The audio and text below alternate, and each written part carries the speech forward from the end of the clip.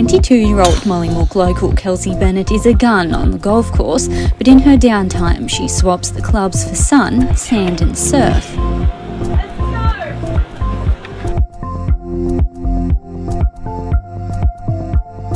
Such a good getaway, it's no phones, I don't have an Apple Watch, so no one can contact me. It's perfect. It's good little therapy.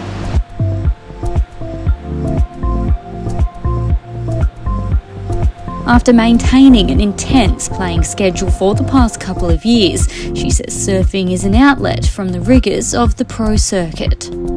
It's just something completely different. I have a lot of mates that can surf, so we go out and surf all the time, and it's something that I've always done since I was a kid at home, so it just reminds me of home.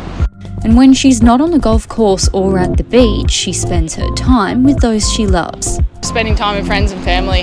My family are huge to me, so yeah, definitely love when I'm home spending time with them. Highlighting the importance of having an escape. I think it's great, very important. It's it can get a lot. Golf, it's a very frustrating game, so if you're doing it too much, I think it can get in your head, so it's good to have different avenues. Currently competing in the Australian Women's Classic at Bonville, Bennett is spending her free time in the waves having fun and putting herself in a great frame of mind for the weekend. Just relaxes me.